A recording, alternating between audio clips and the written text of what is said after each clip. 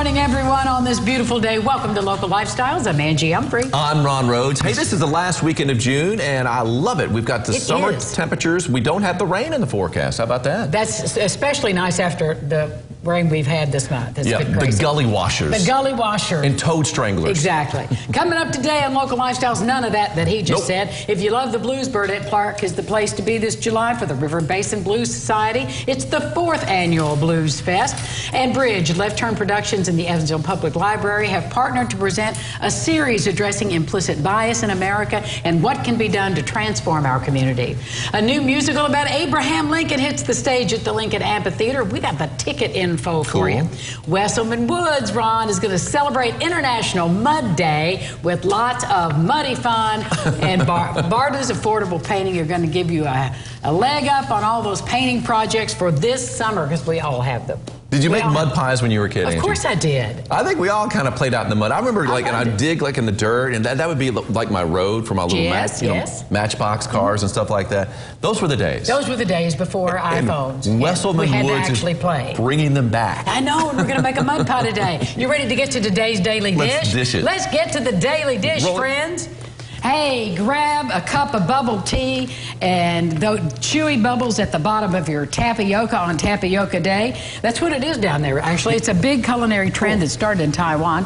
The pearls are also used to make tapioca pudding. It's a starch that's extracted from the cassava plant, and it can be made into a flour that's used for make a flatbread. So be sure to take photos of whatever tapioca treat you enjoy on this day and post them on social media with the hashtag National Tapioca Day. I'm trying to sound excited about it. I mean, I'm really trying to. It's not coming through. You were not a fan of tapioca, Angie. I'm not a fan of tapioca. I'm feeling that you're not a fan. Obviously, there are people that do enjoy tapioca. Obviously, it has its own day. Although I did a poll the other day about what's your favorite pudding. I remember. Chocolate, banana. I had tapioca in there, along with Charlie Stocker's favorite persimmon pudding. Yes. Persimmon pudding and tapioca did not fare well. They didn't show up, did they? Well, they showed up a little bit. The reason it was an epic fail is because you didn't have bread pudding on there. I know. I needed the bread pudding. I know. That was a failure on my part. It was. Well, I forgive you. Thank you. Well, there's a new species of dinosaur, and it's been discovered in Brazil. With the help of a computer graphics, researchers have found fragments of bones in an excavation. They were able to give life to this dinosaur that was 1.5 meters long and 1 meter high, with hands and small arms and large feet with strong claws. According to the researchers in the city of Parana, I'll get it right one of these days, Parana, the dinosaur was carnivorous, agile, and fast. The species Vesperosaurus. Vesper means west in Latin, and it's a reference to the city where the fossils were discovered. Pretty cool looking guy. Got a cool name. I mean, I'd like to be like, Vesperosaurus. Wouldn't it be cool to have a last name like Vesperosaurus? You could be Andy or Angie Vesperosaurus. I could be Ron Vesperosaurus. That would be kind of a cool thing. Or not.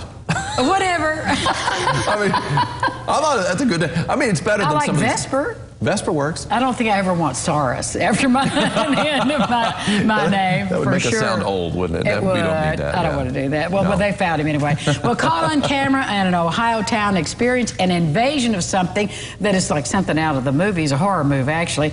Swarms of mayflies flocked to northeast Ohio's lakeshore, resulting in blankets of bugs yesterday. Wow. Luckily, mayflies are harmless to people living in the area, nothing to worry about. However, this swarm was so dense that it was picked up on weather radar. But the invasion shouldn't last long, because mayflies after they hatch only last about 2 days. Yeah, 1 or 2 days, but 2 days. 2 miserable days.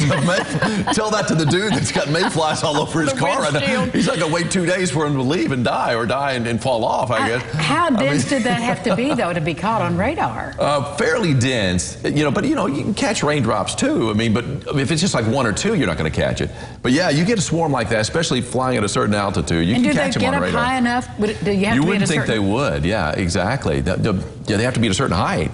But, they're probably flying all over the place. Probably. And that's probably They've only got 2 days, Angie. They got to go as many places as they can. Go for the gusto. Well, that's more than you wanted to know about mayflies, I'm sure. Probably. When we come back, we're going to help get your summertime painting projects on the go with Barda's Affordable Painting.